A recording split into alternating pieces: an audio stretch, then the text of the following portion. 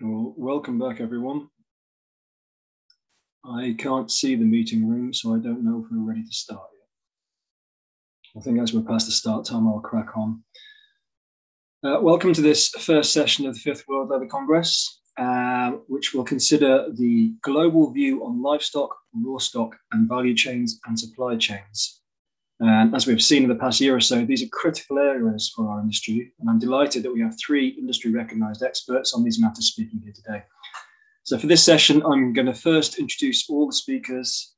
Each speaker will then give their presentation, and after all the presentations have been given, there'll be some time for questions and answer. So our first speaker this morning is Mr. Steve Sothmann. In his role as president of the Leather and Hide Council of America, Stephen represents and promotes the interests of the US hide, skin, and leather industry before a wide range of stakeholders, including US and foreign governments, industry trade associations, media outlets, and other organizations related to global leather production and trade. He was appointed to this role in 2013 after serving as Director of International Affairs for the same company for 3 years. Prior to joining LHCA, Steve worked as a member of the legislative staff of the United States Senator Evan Bayh from Indiana, covering a broad range of economic issues, including international trade and agriculture. A native of the state of Indiana, Steve received a Bachelor of Arts from Purdue University, a Master of Business Administration from Indiana University Kelley School of Business, and a Juris Doctor from Indiana University Robert H. McKinney School of Law. He will be presenting on the relation of leather to the livestock and meat industry. Unfortunately, due to travel restrictions and time difference between Ethiopia and the United States, Steve's presentation has been pre-recorded and he will not be available to answer any questions. Our next speaker will be Mr. Wondu Lejes-Shizor, National Project Coordinator for UNIDO in Ethiopia. Mr. Wondu has a Masters of Business Industry Administration from the International Leadership Institute of Ethiopia, a postgraduate diploma in leather processing technology from the Central Leather Research Industry in Chennai, India, and a Bachelor of Science degree in Chemistry from Addis Ababa University in Ethiopia. Currently, he is working as Project Coordinator for UNIDO for a project titled Leather Initiative for Sustainable Employment Creation. He has previously served as Director General, Department Head, Head of Research and Consultant Expert on Leather Technology at the Ethiopian Leather Industry Development Institute. He has also worked as a Senior Leather Expert in Moshe Tannery. As a member of the National Export Council Steering Committee, led by the Prime Minister of Ethiopia, Mr. Wondu has also contributed in the development of the Ethiopian leather sector and has played a role in the development of numerous other organizations, including the National Standard Council of Ethiopia, and as a member of the Board of Directors for the African Leather and Leather Product Institute. Mr. Wondu will be speaking about the footwear and leather goods global perspective. Our final speaker for this session will be Mr. Luca Boltri, Vice Head of the Economic Department at the Italian Tanners Association, Vice Director and Head of Economic Department at the Italian Association, UNIC. Luca is Vice Director of the UNIC, the representative body of the Italian Tanning Association, which covers over 60% of the European sector in terms of leather production, turnover, and companies. He has responsibilities in all the fields in which the organisation provides services, including economic intelligence, international projects and relationships, social dialogue, sustainability, legal affairs, industrial policy, trade affair organisation, including Lidia Pelli in Milan. Luca holds a master's degree in business and law administration at Bocconi University in Milan, and previously worked for the Italian trade agency ICE and for the World Bank. He has been working for UNIC since 2000. And today, Luca will be speaking about leather in the world of luxury. So if I could hand over to the team in Addis for the first presentation from Steve Sothmann, please.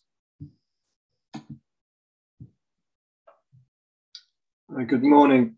Could someone from the technical team in Addis Ababa let me know whether the video is playing, because no one can hear it online? Hello, Dr. Kerry. Hello, Professor. Do you hear us? I do hear you now. Yes, I've done carry on, sorry. I am hearing you.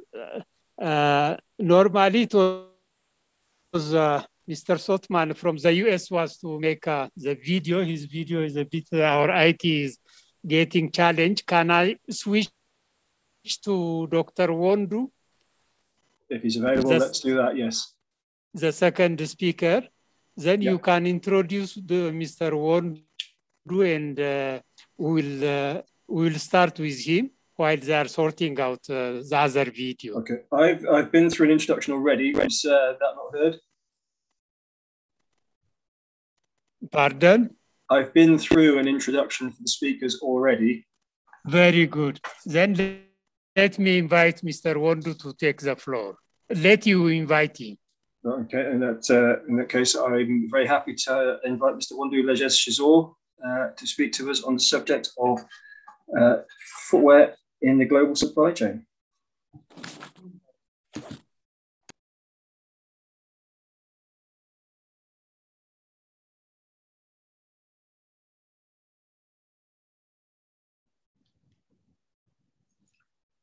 Hello, good evening. I will continue to present my presentation.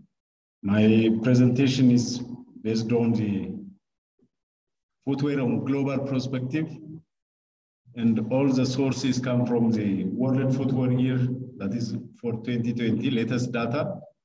And this will show how the world footwear and leather products are going on. So in my presentation, I will touch the production part, the latest part, how the COVID-19 affects the production, the consumption, and also the exporters, and how it will go for the future also. I will present it in my presentation. I will see also dynamics of the leather products, and for the production, the pandemic severely hit the footwear business, with global footwear production in 2020 falling by almost 4 billion over the previous year, and production fell by 15.8 in 2020. That is wiping away all the growth accumulated over the last 10 years. Asia till now accounts 9 out of every 10 pairs of shoes manufactured worldwide, and increased its share by 0.2 percentage points. And Africa also marginally increased its share of world total at the expense of North and South America, with Oceania playing only minor role in the industry. And when we see the consumption,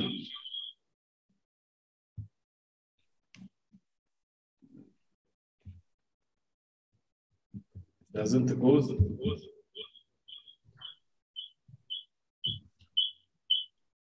Sorry, now when we see the production, and Asia still 87.6% of footwear production is coming from Asia, and South America is 4.6%, Europe so 3.2%, and Africa 3.1%.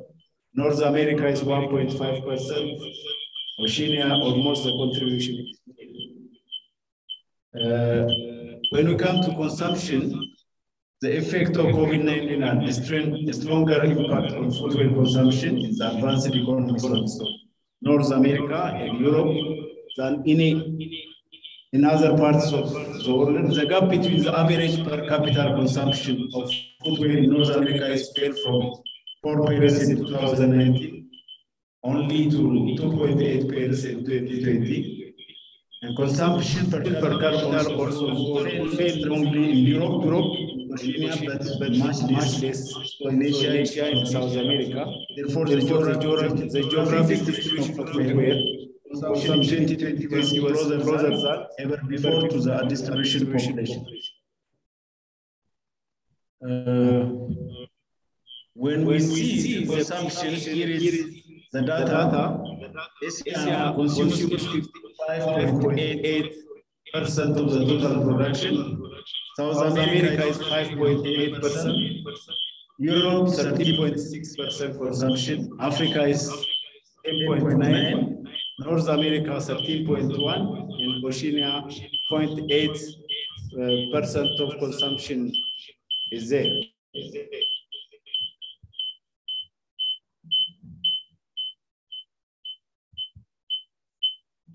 Now, when we come to the exports, the COVID-19 pandemic disrupted international value chains, leading to a reduction of the percentage of production. 12.1 billion pairs are exported all over the world. Asia is the origin of most of the footwear exported, but its share of the world total has been slowly declining over the last 10 years, and this trend continues in 2020. The same is happening with every other continent, but Europe share of world exports has increased by almost 4 percentage points since 2011. This by within 10 years, the percentage of Europe increases by 4%.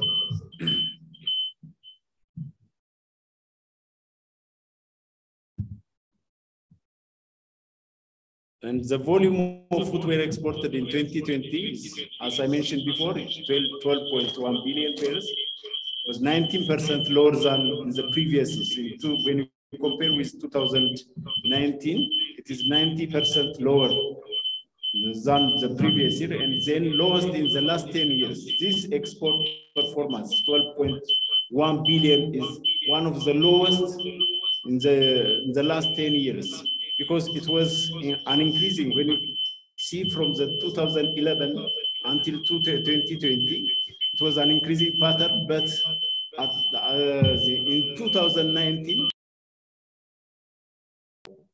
at equal amount of 2011. Now it will go down. The export is decreasing. 14%.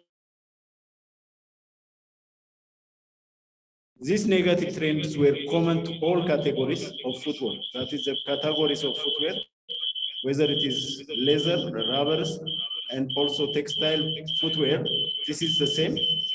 And geographically, the disruption was wider, with the fall ranging from only 9% in Europe, thanks to the resilience of intra-European trade, 13% in North America, and 31% in America, South America.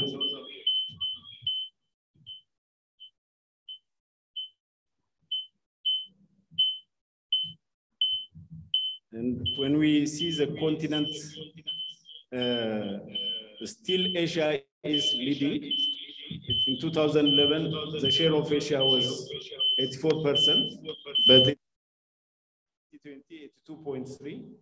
Europe 11.4%, now 15.1%. North America from 1.8% go down to 0.9%. South America from 1.2% to 0.9%. Africa from 1.6%, it will come to 0.8%. This decrease export value for in terms of continent.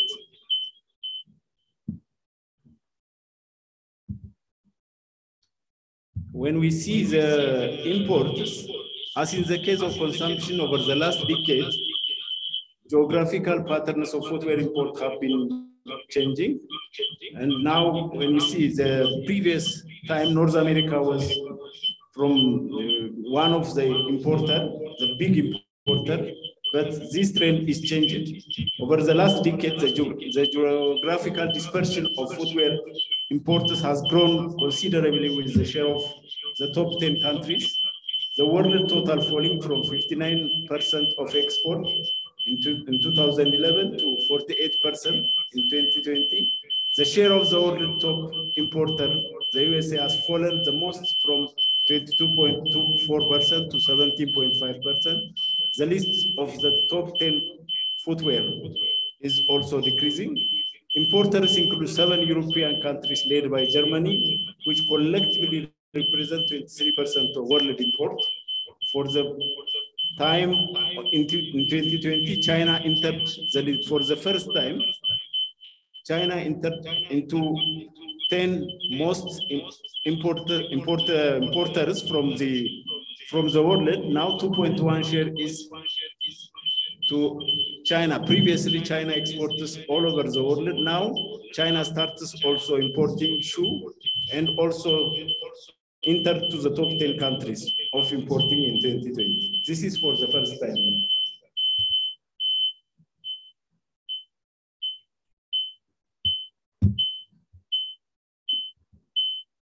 when we see the price trends, even though there is a reduction of production and also export, in terms of value, there is no much decrease. Even at some stage, it shows growing of at an average of 3.3% a year since 2011. In 2020, even this is doubled to 6%. Even the production volume is less, but in terms of price growth accelerated to 6%, with the average price exceeding $10 for the first time in the last 10 years. The average price was less than $10, but now in this 2020, it will become $20. And the other is, the world is now clearly divided into three areas of markets. That is footwear export prices, $25, with the highest one, Europe and Oceania. And the other is American, and the least is Africa and also South America is the least price, that is less than $7. The evolution of the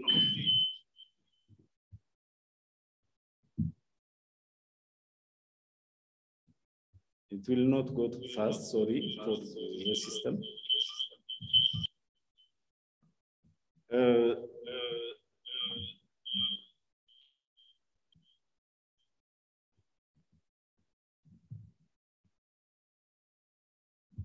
The next.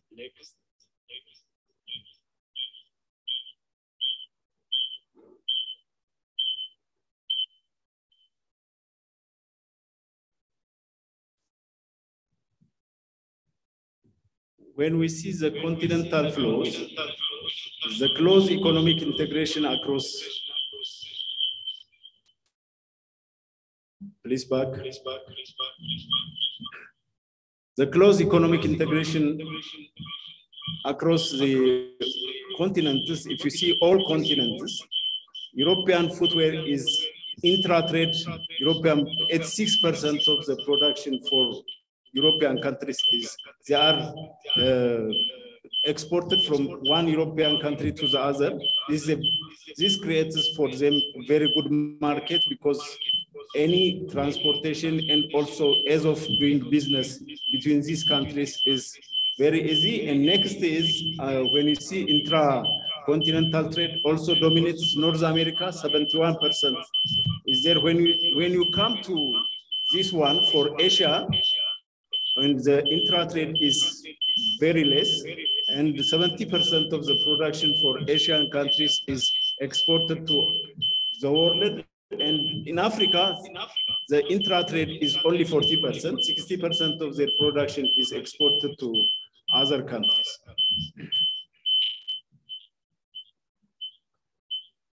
When we see the product mix between 2011 and 2018, and the production specifically for textile leather is increasing in high amount, and the leather product is almost constant, but the value is almost, it is before 10 years, it is constant, and the rubber and textile is very increasing. But when you compare with rubber, this and textile, the textile footwear is increasing until 2019, but in 2020, even the textile footwear was decreasing.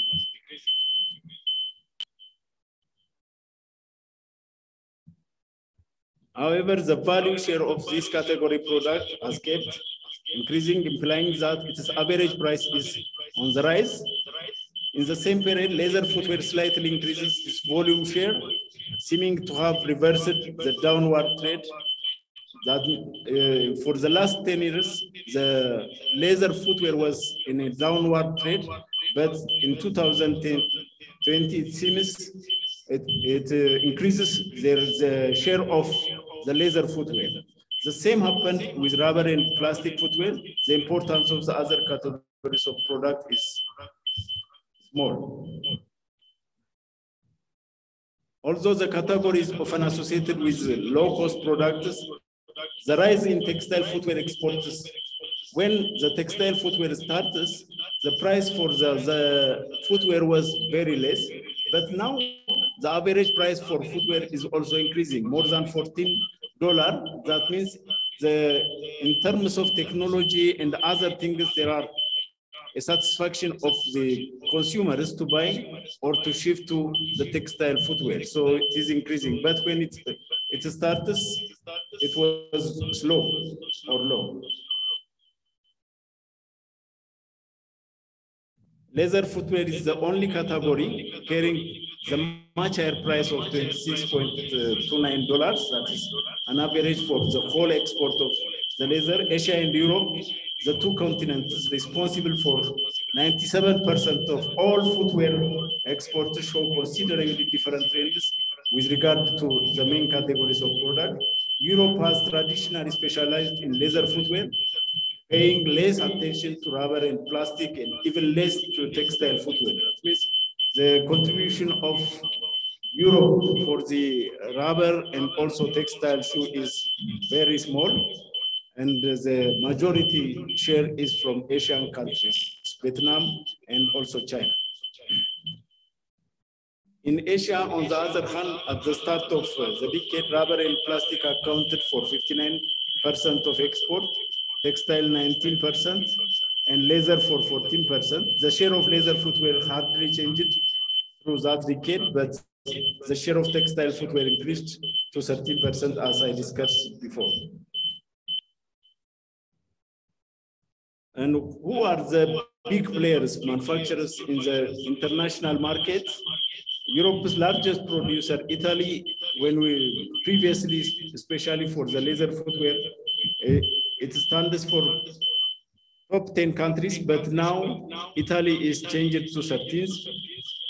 This is due to a severe COVID-19 effect, but after this, we don't know, it will come again to the top 10 countries. And from these 20 most important footwear producers, there are 5-6 African countries also included in here. And within 99 million pairs of shoe production per year, Ethiopia is also stands for 13th rank for the top 20 producers of footwear.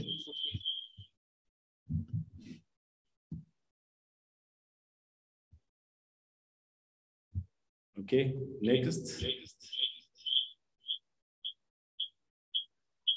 And in this way, after discussing all the trends, the global trend, I want to speak some pointers on the Africa, especially on the leather and leather product side.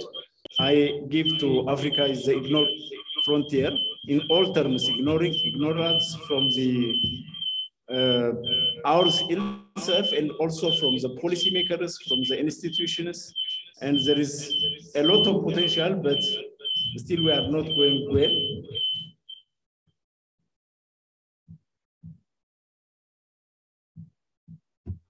And the potential for Africa is we can increase our production is very less, and now we have a share of only 1.5%, but we can do a lot of things to increase this 1.5 share in terms of production.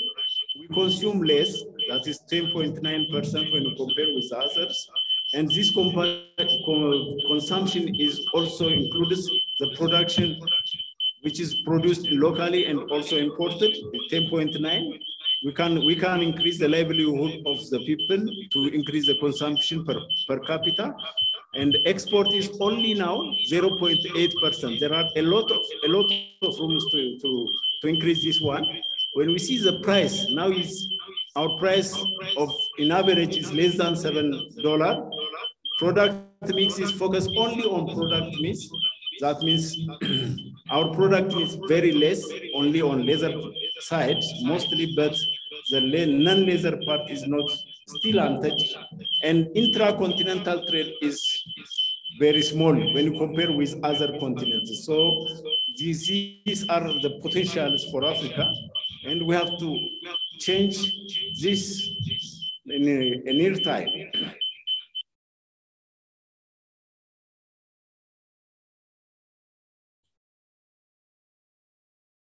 And what are the challenges to compete in the global competition? Quality of raw material, environment, institutional support, import substitution. These are the main challenges. If we have to work on these parts, we can change the trend.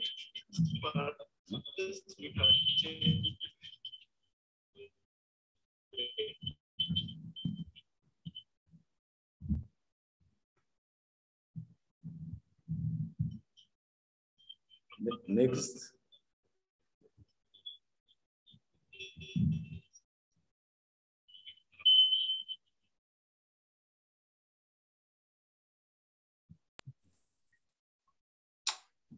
Thank you, Mr. Wandu, for that very interesting presentation on the status of the global industry and also the insights for the African industry. I think we can all agree that the potential in Africa is there to be exploited.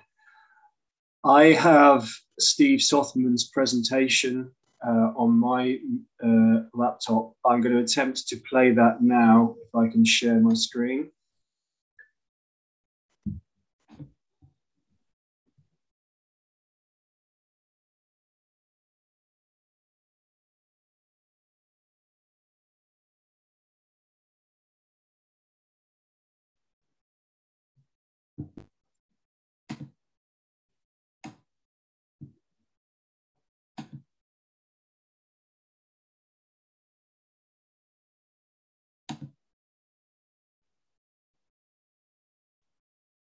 Hi, good morning, and thank you all for inviting me here today to speak to the 5th World Leather Congress. I'm Steve Sothman. I'm the president of the Leather and Hide Council of America, and I must say I'm very sad I was not able to travel with you all.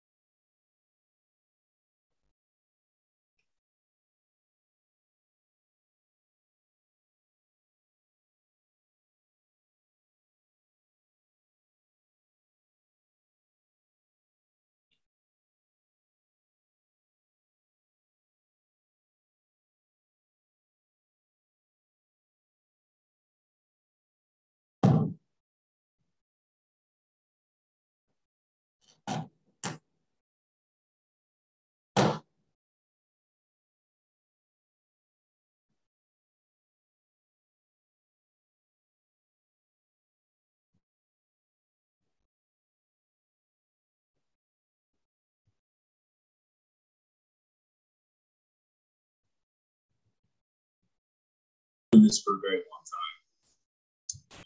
So let me just go ahead and start our discussion today by talking about global livestock and meat trends. And I'll say this area, I could do a presentation on this for 3 hours. I'm right. There's a lot happening in the world, obviously, and especially in livestock and meat. So what I'm going to try to do is give you a very, very high level perspective of some of the major trends that are taking place around the world. So first, let's look at what's being produced. How much meat is being produced around the world? Well, since about the year 2000, we have expanded quite a bit the amount of meat we produce globally. But the vast majority of that growth is really coming from 2 main proteins. It's come from our pig meats, swine production, and also from chicken production. Chicken production and poultry production around the world has increased significantly over the last couple decades. So pig meat now accounts for about 35% of all protein availability, animal proteins. 33% is about chicken, and only about 20% is from cattle. And that's stayed relatively the same over that 2-decade period. We haven't seen a lot of growth in the cattle and beef production side, even though I think popular dynamics and popular stories from the media would make you think that we are just exponentially growing the number of cattle in the world, but that's just not the case. We have grown the amount of meat available in the world pretty substantially, and to meet a growing population globally. So if you look at where a lot of our meat is being produced around the world right now, well, Asia is the largest producer of meat in the world. And again, a lot of that is primarily swine and pork.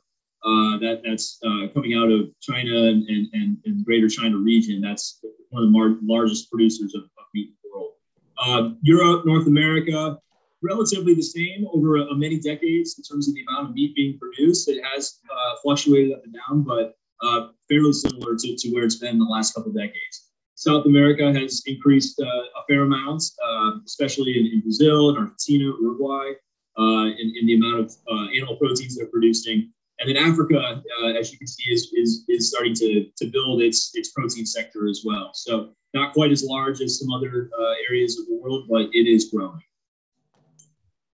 So if we turn now to, I'm going to focus a lot on cattle production, just because of the relationship between cattle production, beef production, and leather industry, how important cattle eyes are to the leather industry. So I'm going to focus on that today. But obviously we have, there's a lot of stories, a lot of trends happening in smaller skins and sheep production going on.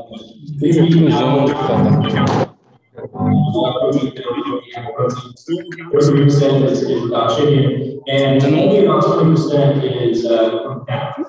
And that's stayed relatively the same over that two-decade period. That's a lot of growth in cattle meat production.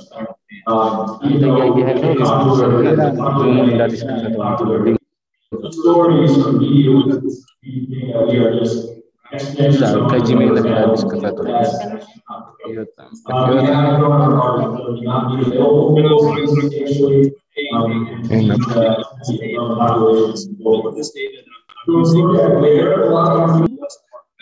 which does a fantastic job of estimating global cattle herds and meat availability and things like that. The difference, though, is if you look at FAO data, they have estimates that are also very consistent in terms of the number of cattle available globally, but their estimates are consistently about 250 million or 300 million head higher than the USDA. So they move in the same way over time, but they just estimate the total number to be different.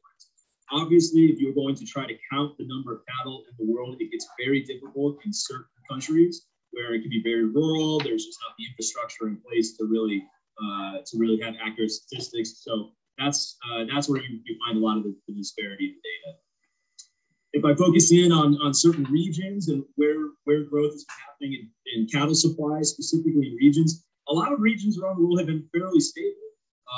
The only exception for that is this yellow line, which is South American herd. So Brazil, Argentina, Uruguay, you've seen their herd grow a fair amount over the last 2 decades, going from something like 240 million head, 250 million head, to up over 300 million head, largely in commercial beef production. But for other regions, Europe, US, Oceania, the herds are relatively the same over that same time period. I haven't included Africa in this data set because they did have data for Africa here, but the data was all over the place. And I don't think it was very good data, and it went down quite significantly one year. So I haven't included that, but I would be surprised if there was, if the African region was different than a lot of the other regions of the world for cattle production. So if we just focus on the US, for example, my home country, what we're seeing in our cattle inventory, well, we were in a growth phase for much of the 20th century up until the 1970s, when we peaked in the number of cattle we had in the US. 1975 was the most cattle we had, 132 million head. Since then, we've been slowly coming down, and since around the year 2000, we really have kind of stabilized at a level of about 94, 95 million head of cattle. That goes up and down a little bit every year, depending on where we are in the cattle cycle. Cattle cycles are about 8 to 10 years long usually, but it's been pretty consistent in that area. One of the big changes that's been happening, though, specifically in the U.S., but it has also been taking place in other major beef-producing countries, is the efficiency of beef production per animal has been increasing steadily for many, many years. So this is the U.S. data. It shows going back to about 1990, we were able to get about 740 pounds, this is 10 pounds, of beef from a single U.S. beef animal. If you fast forward to the mid 2000s, 2015, 2016, 2017, that same animal is now producing 860 pounds, 890 pounds worth of beef. And so that's been one of the big changes that's happened over the last couple years, the last couple decades, is we are just able to produce more meat with the same amount of animals. And that's a process that has taken time, and there's a number of different reasons why that has happened. One of them is herd genetics. Our cattle industry looks quite closely at herd genetics and the genetics of the cattle to really use some science to make sure that we are getting the most, the optimal amount of meat from the animal. Animal health has been a big contributor to this as well. If you are losing less animals to diseases, to natural disasters, and anything that would obviously harm and ultimately kill the animal, if you're reducing those risks, then you're able to produce more beef from the same amount of animals, and you're reducing your losses. So that's been a big contributing factor to this growth as well. I should note, in the last about 5 years or so, you can see in the red, that growth pattern has started to level off. So there are some people in the industry who think we might have kind of reached a biological limit for where we are with a lot of the animals we produce in terms of the amount of meat we can get from a single animal. So that's something to watch as we go forward. Now, if I were to compare this efficiency to some of the other large beef producing countries in the world, you'll see, the U.S. is the most efficient on a per animal basis. But others are catching up too. So Australia has been able to increase a lot of its efficiency. New Zealand is there. Argentina, Uruguay, Brazil, they're all trying to make some moves to be more efficient as well. So I think this is an important point to look at, because there's a lot of opportunity here to still create more protein without necessarily having to add more animals, having to take more lands to feed those animals. We might be able to keep feeding and keep producing more protein for humans just by taking a lot of the technology we've been able to produce in some countries, transferring it to others, and really optimizing what we're doing.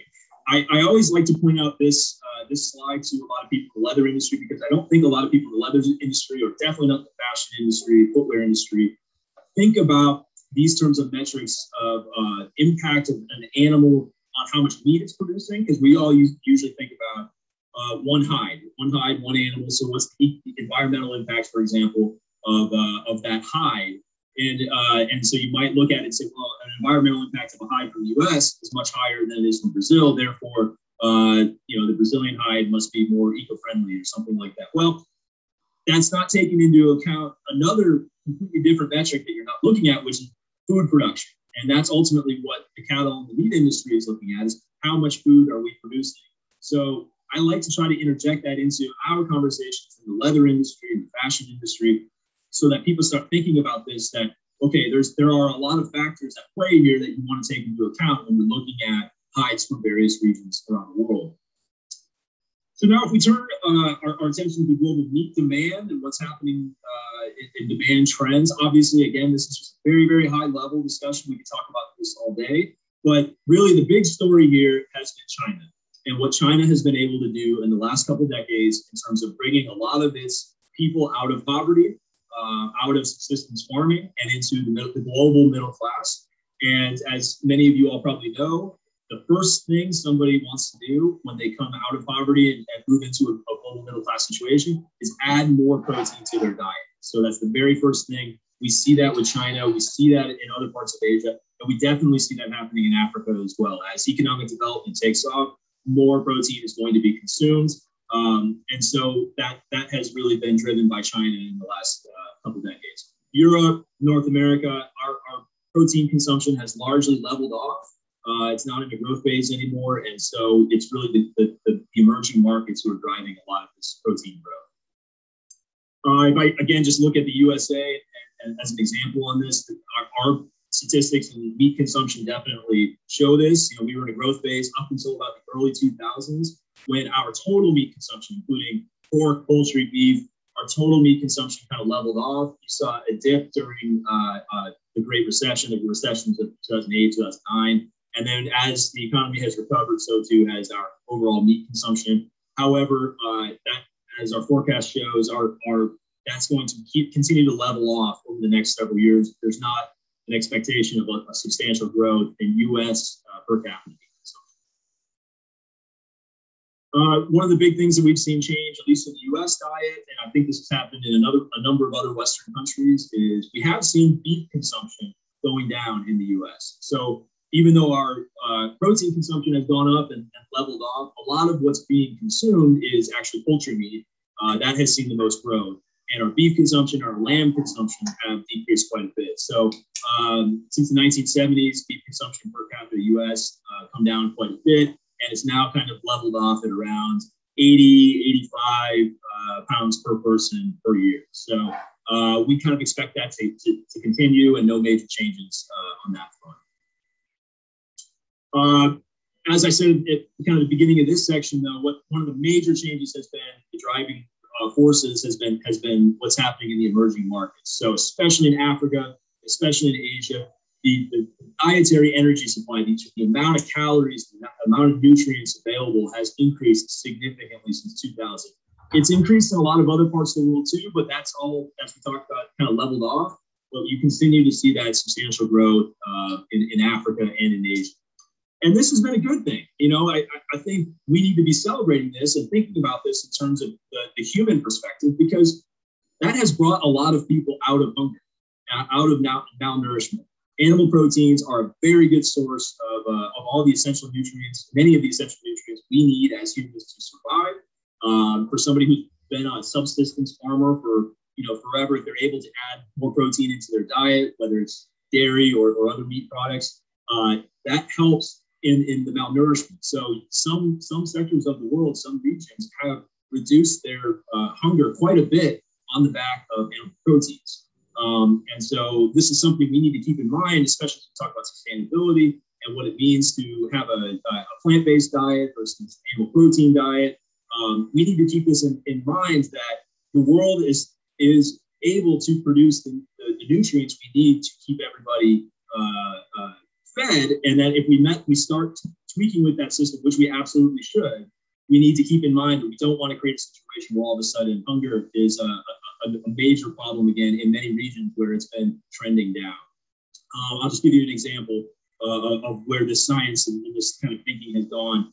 U.S. Department of Agriculture a couple of years ago did a pretty big study where they said, just kind of thought study, what would happen to the U.S. diet if we went completely vegan, all plant proteins, no animal proteins whatsoever? What would happen? So they said, well, okay, first our greenhouse gas emissions could reduce by a little bit. Animal protein production in the U.S. is about 3.5% of our greenhouse gas emissions. That comes down to about 2% of our total greenhouse gas emissions. So that you would see a little bit of a benefit there. What you would also see, though, is the availability of nutrients that the U.S. population needs plummet significantly. And so there would not be the same nutrient availability that the population needs. We would once again see hunger on the rise in the U.S., and it would have a detrimental effect to our human population. So just something to keep in mind as you hear about debates about animal protein production, animal protein consumption, are we eating too much meat in the world, these types of things. Well, put the human perspective back into it. There's a lot of people that have come out of poverty who need those nutrients, and those are the ones we don't want to send back into a hunger situation. So I mentioned China. I'll harp on China in this part of the presentation because this really is the main theme and the main thing that's happening globally in terms of meat demand. Is China is acting like a vacuum, just vacuuming up protein supplies from a lot of different regions of the country. If any of you in the audience are at all involved in meat production or meat sales, international sales of meat, you probably already know this. You're probably already selling into China.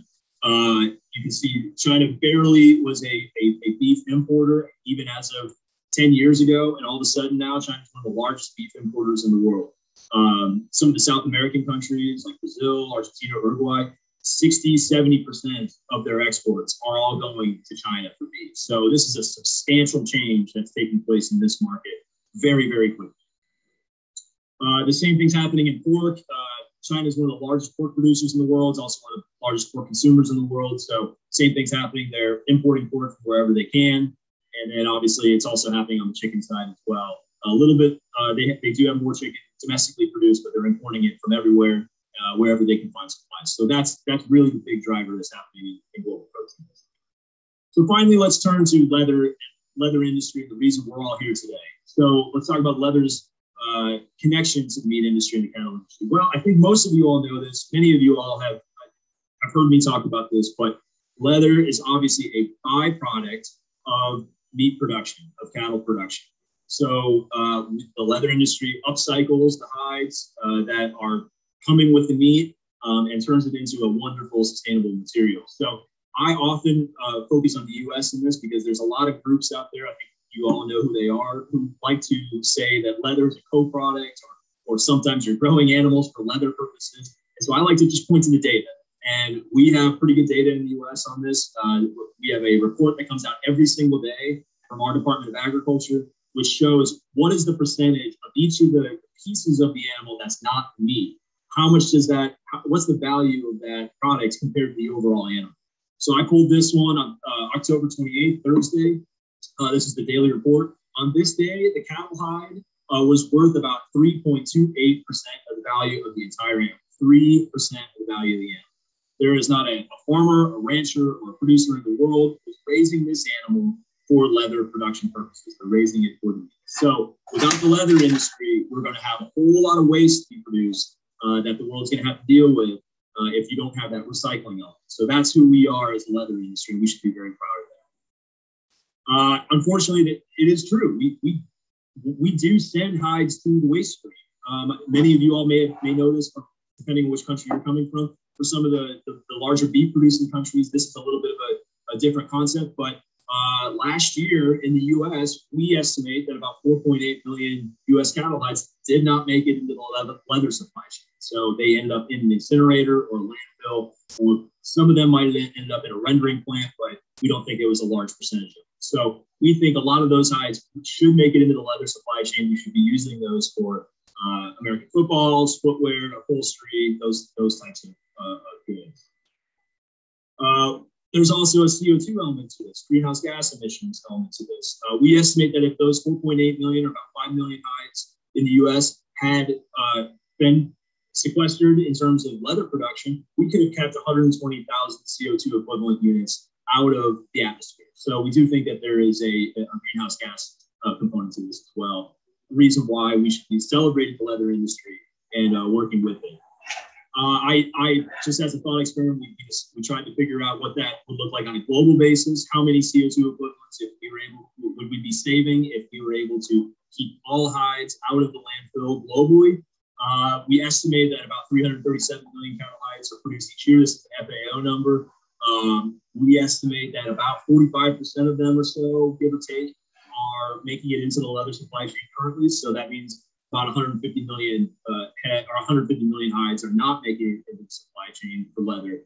And so that's 3.3 million CO2 equivalent units that have been released back into the atmosphere as opposed to being sequestered in leather. So we do think that there is a strong climate change argument for promoting leather and using leather in the industry. So I might have gone a little late here. I thank you so much for inviting me today. I'm so sorry I can't be there, but I wish you all the best at the World Leather Congress, and hopefully we can connect in the future. So thank you very much.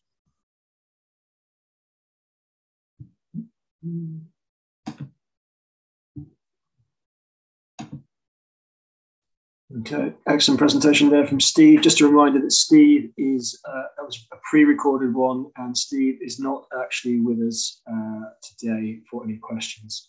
I'd like to invite our next speaker now, Mr. Luca Boltri of UNICH, to give his presentation, please.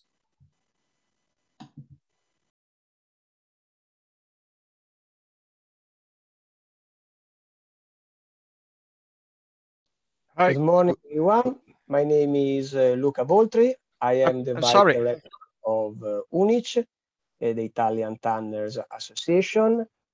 I'm very glad to be here with you for the 5th World Leather Congress. Unfortunately, I was not able to attend the Congress in presence in Addis Ababa due to the restrictive measures still in place about international movement. I would like to thank, first of all, the organizer of the Congress, Comesa, for inviting me to attend the Congress and to give you a short presentation about leather and the luxury world. I'm going to share my presentation, and that's it. Let's start. So let's start saying that leather and luxury have always had a very close relationship. The world of leather has always prized, the world of luxury has always prized leather, has always loved leather, because luxury is above all a series of concepts.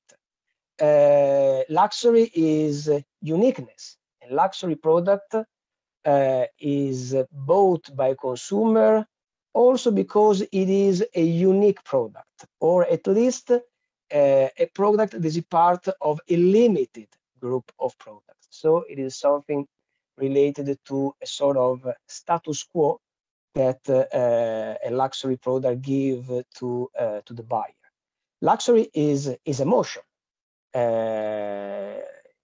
Human beings are always looking for new emotion because they want to feel alive. And so luxury must give the consumer a series of different positive emotions. Luxury is exclusivity. A luxury product is exclusive in the sense that, as I said before about uniqueness, can give a particular kind of status to the buyer. Luxury is linked with well-being, for sure, because it is something that is not for everybody. It is something out of the ordinary. Luxury is comfort. Comfort is an important positive emotion, and luxury aims to give comfort to the consumer. Comfort that is also linked to a sense of coziness that luxury is willing to give, because it is another positive emotion. But luxury is also durability from a, I would say, technical point of view. Luxury is not a one-season product. Luxury must last for a long time, must be durable, because it must be appreciated not only now, but also in the future. And a luxury product must last for a long period as well. Luxury is linked with craftsmanship also, because craftsmanship can give this sense of exclusivity and uniqueness that luxury aims to give as well. And for sure, luxury is creativity. Creativity means a product that has a high degree of a unique art given by the manufacturer. So a luxury product is often a unique product in terms of the creativeness that the creator has put in it. And if you think, all these characteristics are also intrinsic in leather. And this can explain this very, very close relationship. And well, in this picture, you can see some wonderful example of luxury product made in leather, because sometimes leather contributes in a unique way to transform a product into a luxury product. And sometimes leather is the only manufacturing material if you want to produce a luxury product. For example, the PS5 joypad that you can find in the picture. Well, joypad is absolutely a normal good, but these guys that produced this particular kind of joypad decided to go luxury in their joypad manufacturing, and they had to choose what kind of material can we use to make it unique, to make it a luxury product. Well, they used gold for sure, a very precious material, and they use crocodile leather. That is one of the most manufacturing material you can find in the market. The same may apply also to, for example, the wonderful leather dress of Zendaya, the famous actress. She wore it during the Venice Film Festival last September. You can easily see from the picture how leather can fit into the human body in a unique way. It seems something like a statue, isn't it? It is something unique. It is something incredible. And the leather has such a particular kind of performances that is perfect if you want to also give a static and at the same time dynamic sense of moving when it is dressed in such a way. But let's see a little bit how leather is used in the different market ranges of client sectors, so we can see how leather is used in the high luxury segment of the sector, the industry that use leather in their manufacture. And this percentage is very, very high when we see, for example, how many high luxury shoes are made with leather, 80% on total. The same percentage applies more or less when we talk about leather goods, about bags, for example. 80% of a high luxury bag is made with leather. The percentage is very high even in the furniture sector. When you want to manufacture a luxury sofa, for example, well, more than 60% of cases, it is a leather sofa. We don't have such detailed data about the leather quota in the automotive and garment sector, but we can easily say that it is extremely high as well. But leather can also, luxury can also act as a trendsetter. Okay, luxury, the luxury industry is a trendsetter in many ways. In our cases, we see that the widespread and the remarkable use of leather in the luxury product ranges of client sectors, so in the luxury shoes and luxury bed, also stimulates the other ranges of products to use it. It is something about, you know, the aspiration of, for example, medium ranges product to increase the value of the product, to enter into the high-end luxury ranges. And leather is the perfect material to use if you want to make a product that can be placed in the luxury segment. But let's see, what is the value of the luxury good markets? Well, when we talk about fashion luxury goods market, so we talk about footwear, leather goods, accessory, apparel, watches, and so on, the main market analysts say that the total global value in 2019, so before the pandemic, it was about, you know, it was between 310 and 380 billion US dollar, according to the different analysts. COVID-19 consequence was a decrease in the value of the sector. This can be easily imagined. It is estimated that the decrease was about 22% on total. So the value of this industry, this market in 2020 was estimated to be between 250 and 300 billion US dollar. The main analysts during spring summer also tried to picture two possible scenario for recovery, because everybody was for sure looking for recovery, to getting back to normality. There are two main scenarios depicted by the analysts.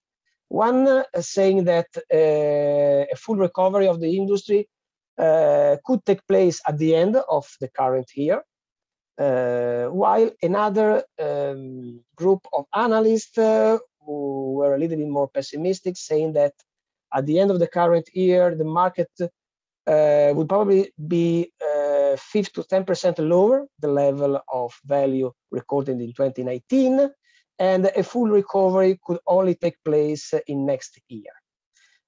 Well, the sales result registered during the first half of the current year seems to be so positive that even the most optimistic scenario that I've just described will be probably overtaken, because if you look to the first semester result, for example, of the main luxury brand groups like Kering, like LVMH, like Hermes, well, they show very, very huge double-digit growth. So we expect that they probably get back to the level of sale recorded before the pandemic.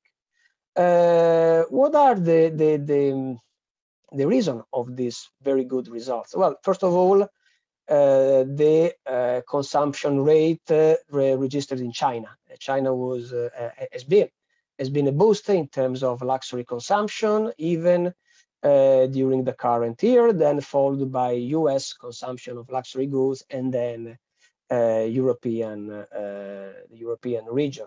If you look to the key channels about sales for luxury products, we have recorded a big rise in online sale, and this was the main driver of the sale during the recent period. While the other big channel for luxury sale, that is tourism, well, there is only a partial comeback, you know it, of tourism, mainly on an intra-regional base. US consumer were the most active consumer in this specific channel. But what about the use of leather in the fashion luxury goods market? Well, analysts estimate that 1/3 of the fashion luxury goods are made in leather. And we can divide this share into the high-end luxury goods in leather and the accessible luxury goods in leather. So two different segments inside the whole luxury segment. 60% is represented by the accessible luxury goods in leather, and 40% by the high-end luxury goods. But what is how can we divide high-end luxury from accessible luxury?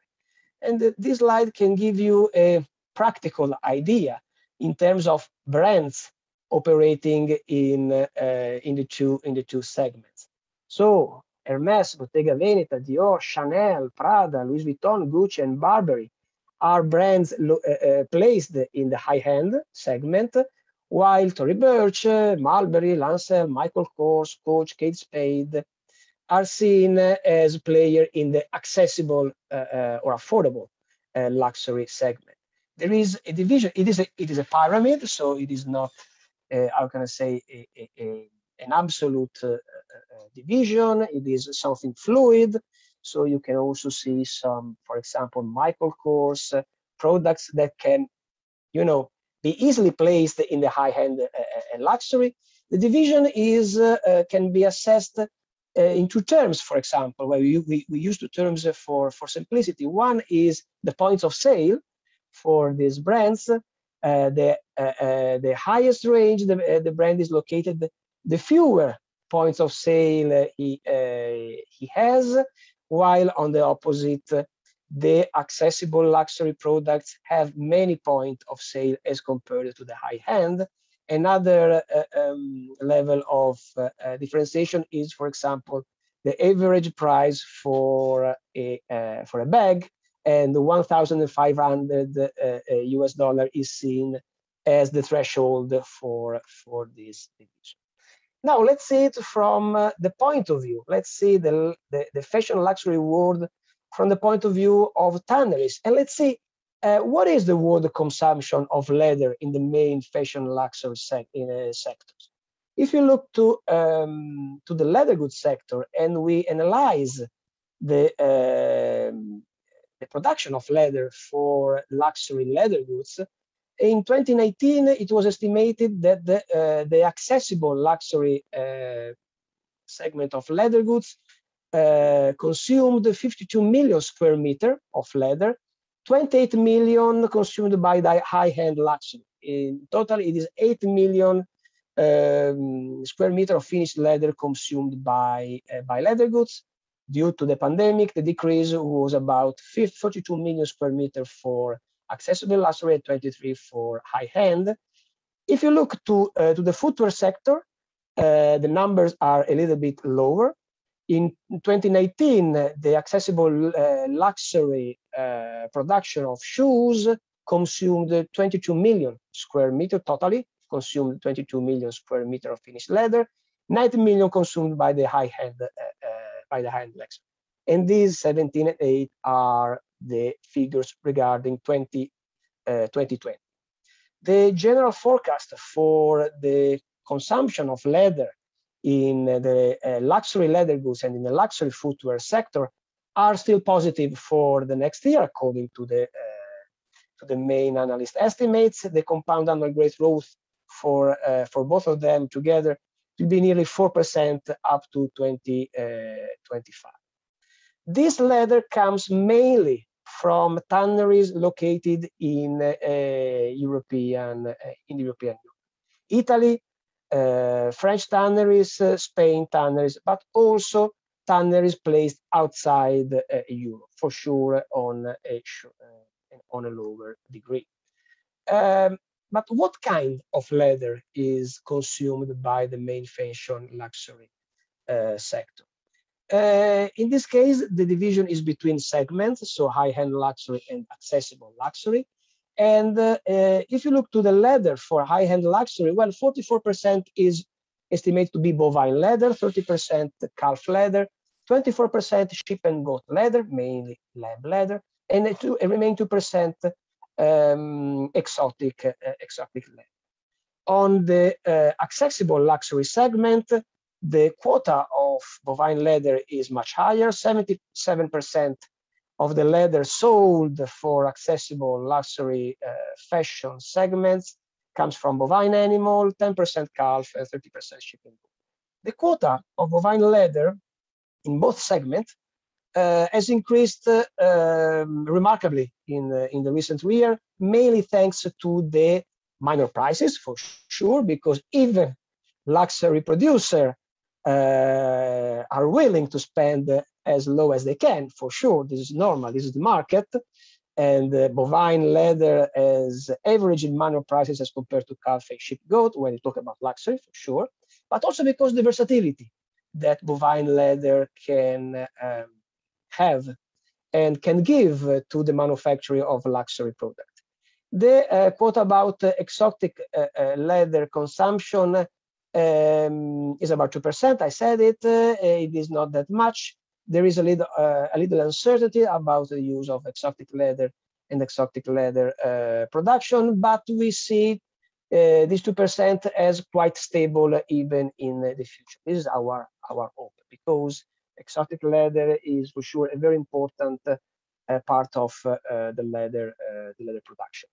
Let's change the industry and let's see what about the furniture industry. Estimates say that in 2019 the consumption of leather by the luxury segments of furniture manufacturing was about 22 million square meter of finished leather worldwide. The decrease in 2020 was very limited. And this is mainly because, as you have probably seen from general market picture, the fact that the people were obliged to stay at home more time than in the past because they cannot move to go to the office, to go outside. This was a boost for the house products consumption. And this includes for sure the consumption of sofa, of chair that are also made with leather. If you get a little bit into the details, the leather for luxury upholstery analysis, well, this includes the residential segment and the contract segment. And if I said before, the former supported the leather consumption quite remarkably in 2020. Unfortunately, the latter suffered from the postponing of contract projects. General forecasts show stability for this kind of leather consumption in the next year. Okay, now let's see briefly what about the future, because we have seen, and at the beginning of the presentation, and also according to Wiktionary, that the term leather is linked with some very specific concepts like well-being, wealthy, comfort, desire, something for sure that is expensive, and the fact that it is something that luxury good is something that is pleasant but not necessary in life. Okay, according to analysts, the meaning of luxury is currently being redefined by the new generation of consumers. We are going from a concept of luxury that has been very linked to the product excellence and all the concepts that we have listed so far with aspiration, and now we are going through a new concept like emotional experience, like self-expression, and social impact, sustainability. These will be the new key areas for luxury production and luxury consumption. So today consumers, when they buy and when they will buy in the future a luxury product, they will sure look for quality, as always, durability, craftsmanship, the performing and precious materials, but they will look also for some transcendent messages given by the luxury product. The most important one is environmental sustainability. So in the upcoming ages of disruption and sources of competitive advantages by the different luxury players, environmental and social sustainability is expected to have on fashion luxury the same impact that the digital revolution had some years ago.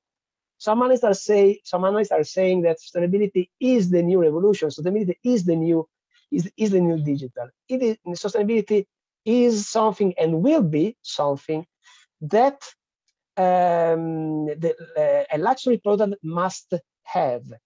Not a nice to have, but it will be a need. 60% of consumers nowadays consider the use of sustainable materials to be an important purchasing factor, and this is really important, even and mostly in the luxury industry.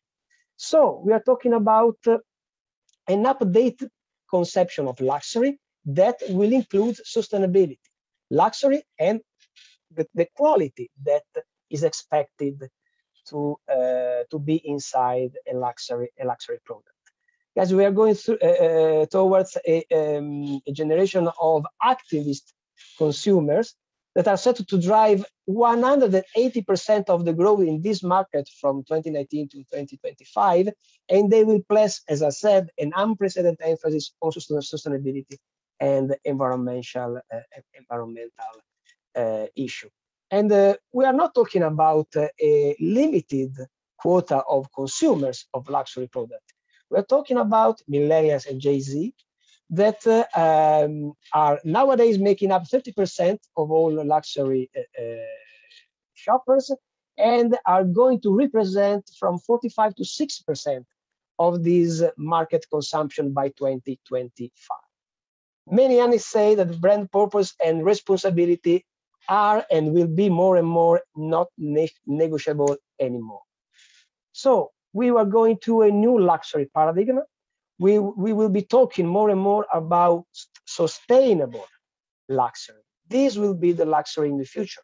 And we as Tenner have the need to go in this direction as well, if we want that leather will be the preferred material for luxury product manufacturing even in the future. Thank you very much, and I hope you will have a very profitable Congress. So, bye.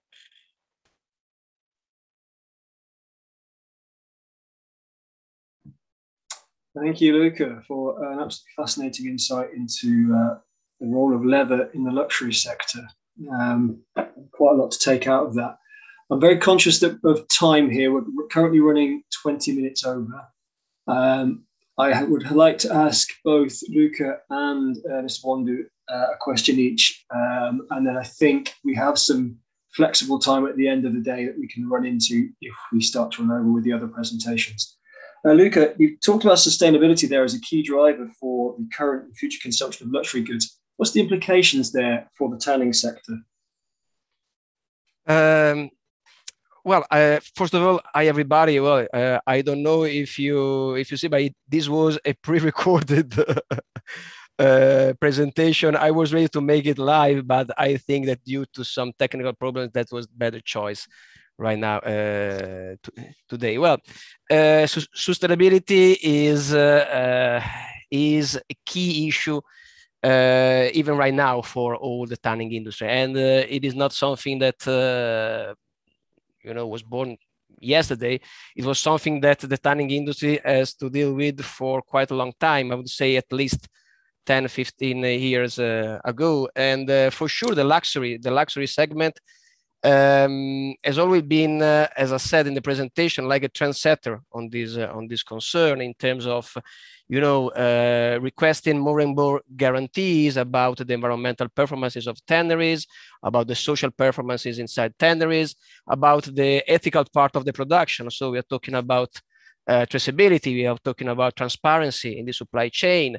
We are talking about taking care also about, topics that seems quite far from a tanning industry like animal welfare. Okay, as Steve said in his intervention, and it's something that everybody in the market knows very well. We are reusing a byproduct. We are recycling a byproduct, so we cannot control the upstream part of our industry.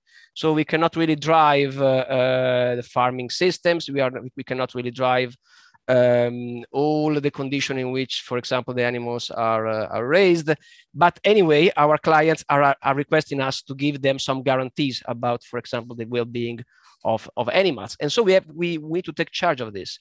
We also, need to deal with, issues related to deforestation. It's also about ethical. And even in this case, like animal welfare, we cannot really drive the change if a change is needed. And our clients are conveying to us sometimes they need to change something in our supply chains. And this is, this push coming mainly from the luxury brands, because luxury brands are among our clients, they are probably the most exposed in terms of visibility to public opinion. So they are even, I can say, they are weak when they are attacked by, any kind of enemies of the leather industry, of the tanning industry. We're talking about animalist association, radical groups, and this kind of opinion movement.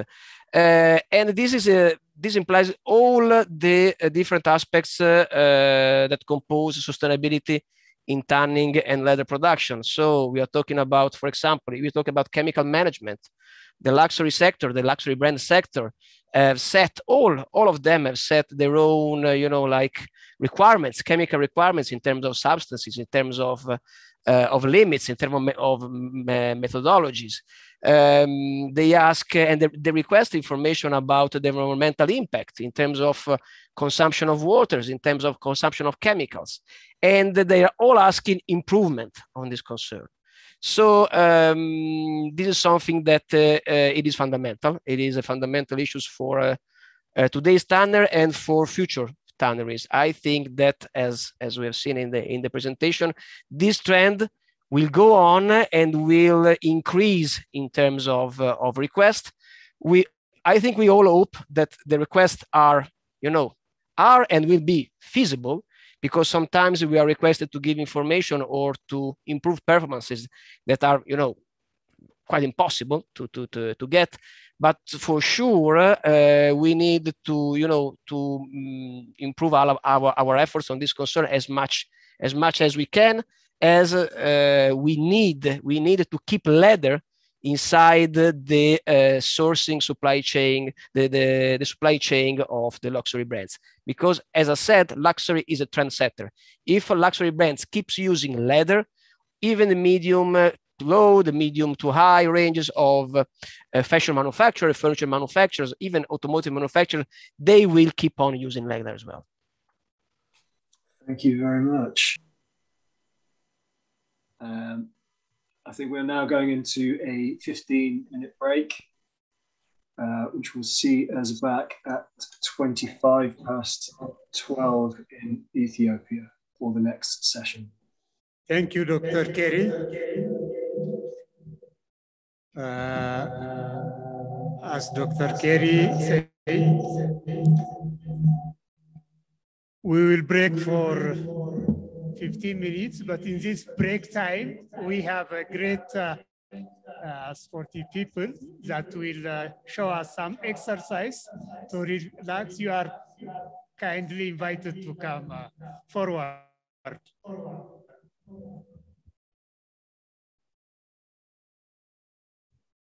Thank you. Please.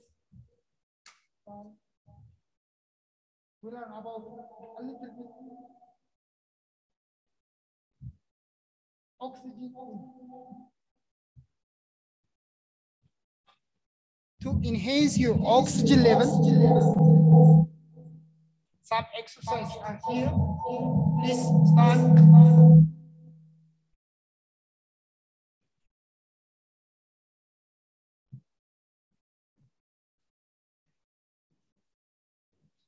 You can't walk around your table.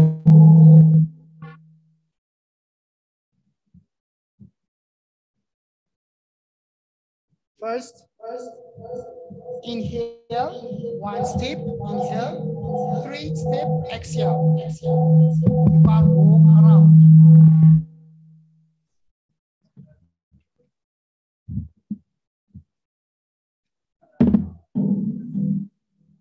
Breathe in.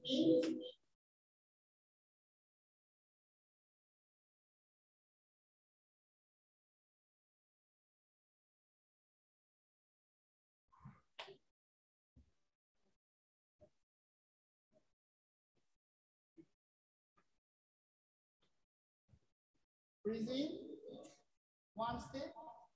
Breathe out, 3 steps. Breathe in.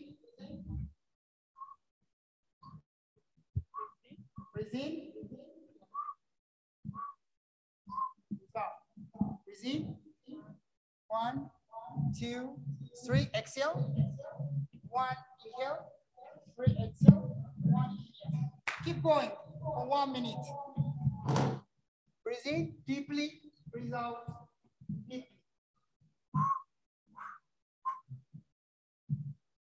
To enhance your oxygen level for your heart and for your brain, then you can perform anything.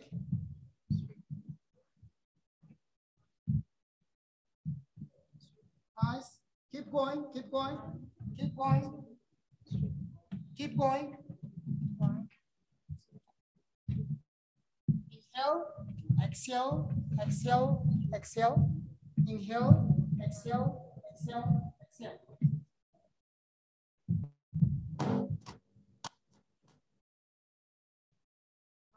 Okay. Stop. Stand shoulder wide, shoulder wide. Bend your knees slightly, bend your knees slightly. Abdominal in, chest high, back straight, chin up, and look forward. This is good posture. Breathe in deeply, then breathe out your mouth.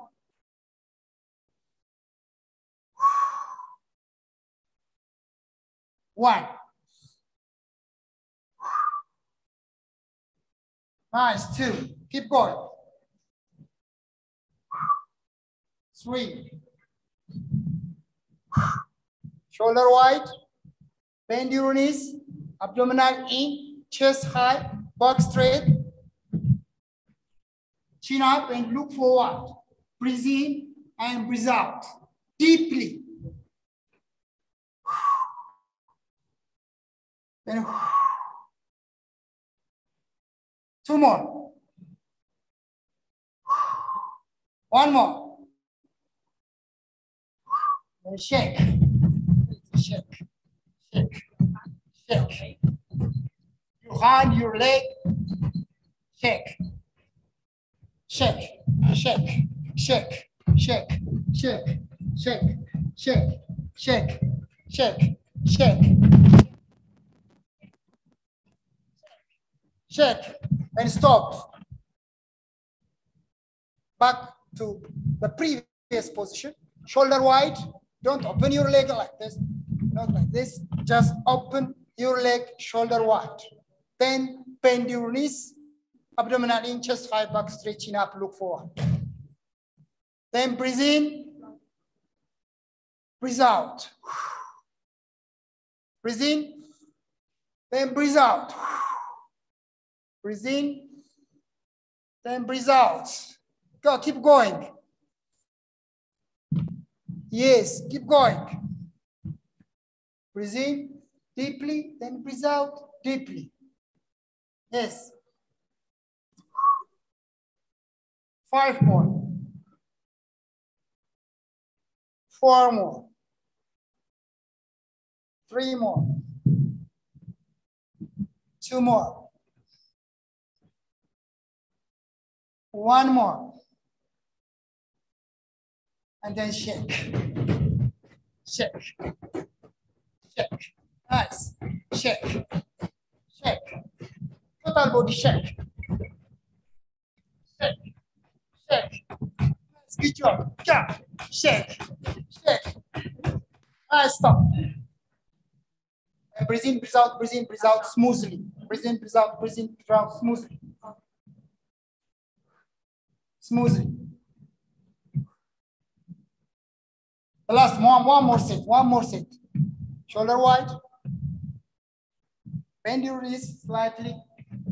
Abdominal in. Back straight. Then chest high. Chin up and look forward. This is good posture. S shape is good posture.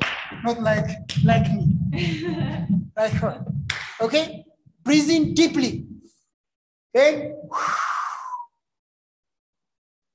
breathe in, then this exercise to increase your oxygen level inside your heart and lung and your brain, then you can perform.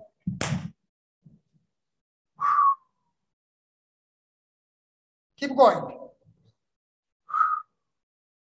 5,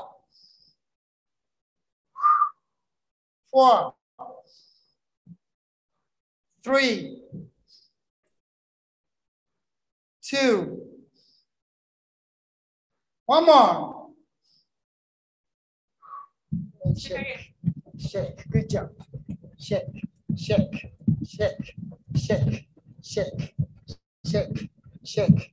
Nice. Breathe in, breathe out smoothly. Breathe in, breathe out smoothly. Nose and mouth. Breathe in by your nose deeply. Breathe out by your mouth extremely. Nice. Nice. Nice. Relax. Relax. Relax. Breathe in when you go up. Breathe out when you go down. 1. Go. The position is the same. Shoulder wide, like that. The previous one. Breathe in. Breathe out. Breathe in. breathe out with a touch, down. Breathe in. When you go up, breathe in, breathe out. When you go down. Yes, good job. 5, 4, 3, 2, 1. Then relax. Relax. Relax. Relax. Relax. Relax. Nice. Let's go to your shoulder. Hold it. Breathe in. Breathe out. Breathe in. Breathe out. Breathe in. Breathe out. Breathe in. Breathe out. Smoothly. Breathe in. Breathe out. Breathe in. Breathe out. Breathe in. Breathe out. Nice. Good job. Breathe in. Breathe out. 5. Breathe in. Breathe out. Breathe in. Breathe out. Breathe in. Breathe out. Breathe in. Breathe out. Nice. Breathe in. 3, 2, 1. Then relax. Relax. Relax. Relax. Relax. Relax. Okay? Chest high. Then rotate your shoulder. Breathe in. Breathe out.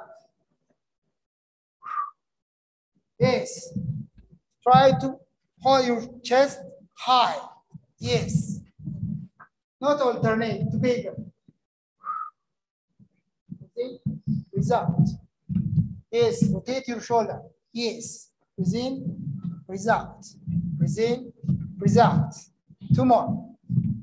1 more. Nice. Relax. Relax. Opposite. Out. Go. Breathe in. Breathe out. Don't forget, breathing technique is very important for energy. Yes. Nice. Nice.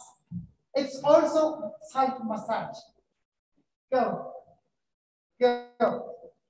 Go. Go. Go. Come on. 1 more. Relax. Relax. Relax. Relax. Relax. Relax. Knee up. 1, 2, 3. Exhale. 1. Inhale. Like the first technique.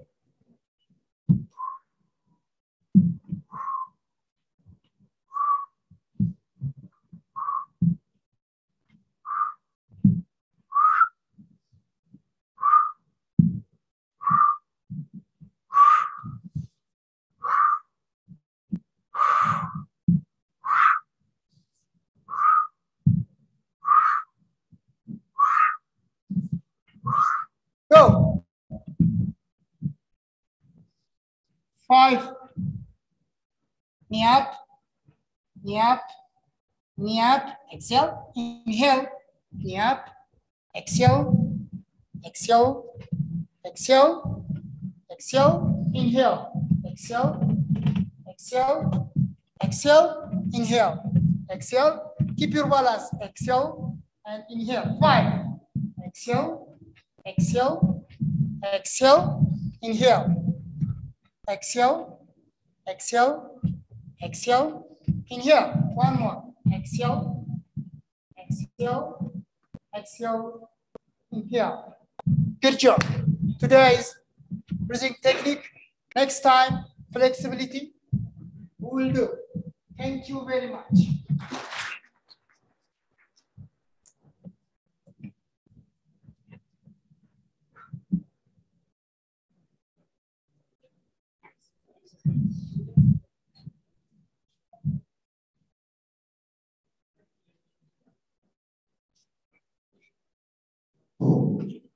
Thanks a lot for this really physical exercise. It will refresh us expression